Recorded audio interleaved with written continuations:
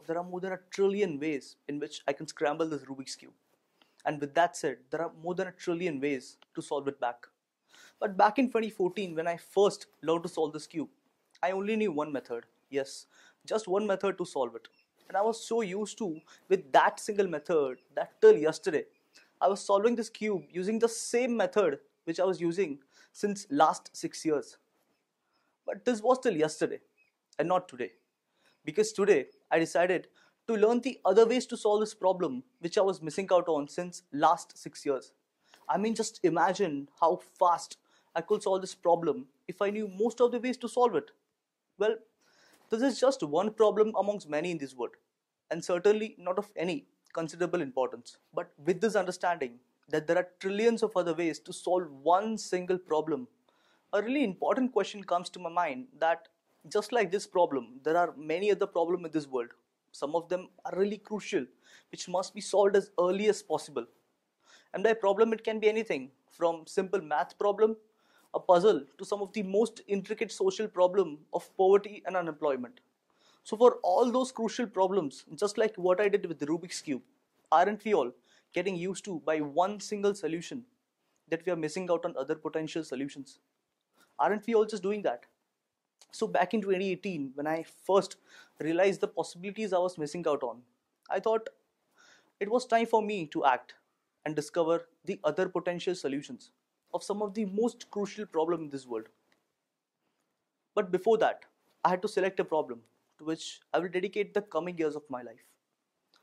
And knowing the fact that we are at the verge of 6th mass extinction, where 200 species are going extinct per day, average global temperature is rapidly increasing, glaciers are melting, sea levels are rising, but the worst of all, amid this global crisis, there are very few who are talking about it. So I could not think of any other problem except climate change. Now that I had decided the problem, it was time for me to understand and find the already predominant solution in the society that will eventually help me find other potential solutions. So I started my search to find out the major approaches and major solutions employed by the frontliners to solve the problem of climate change. I talked to many experts and many climate activists, and most of them had a common answer. That was to force our leaders to make more climate-centric laws. Most of them had this common answer, which supposedly was the predominating solution. Now that I know the predominant solution, in order to find the other potential solution of this problem, it's important to understand the very core reason or outcome of making more climate-centric laws. Well, I didn't have an answer to that question, so I went to an expert and asked that what is the very core reason or let's say outcome of making more climate-centric norms. And the answer he gave was quite simple. He said that will ultimately change attitude and action of our people.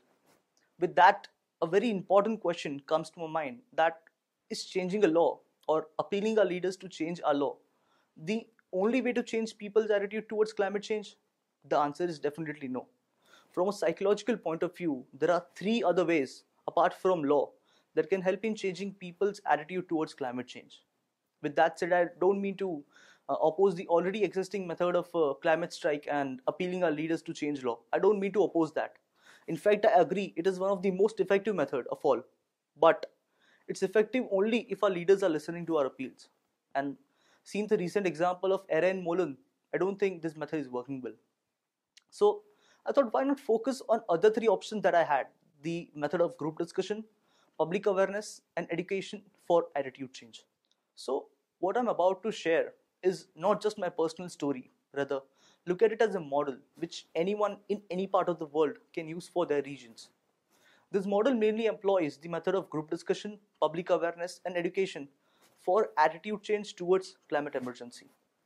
So our focus group for this model is the young population, who are the worst affected by climate change, not only in short term but also in long term. And other financial and geographical differences make the situation even worse for the underprivileged. This model is based on a network of schools connected through a single organization that is the national operator of the entire system. This organization is responsible to conduct different activities with the main objective to bring awareness amongst youth about climate change. This includes many interactive activities that employs all the 3 methods of attitude change. we conduct competitions among schools, say which school can organize more cleanliness drives regularly, or competition can be of brainstorming about an idea, an innovative substitute of single-use plastic products. And not only competition, we also organize regular group discussion on both grassroots levels in school itself and in state and national level, where student representatives from each school come together and raise their concerns for climate change. Involving them in all these activities in their day-to-day life will help us change their attitude towards climate change. And all this is achieved without doing any climate strikes or making useless appeals to our leaders. Rather, it's achieved by simply changing our focus on the other three options that we had, the other three potential solutions which were missing since last 6 years. Also, incentives are given to students in school for their efforts in this direction. Incentives like cash prize or national recognition as Eco School and Eco Warrior for school and students respectively. And as our focus group are the young kids, it's ultimately they, the young population, who are about to be the future policymakers, the future entrepreneurs, and ultimately the one who will take our mankind forward.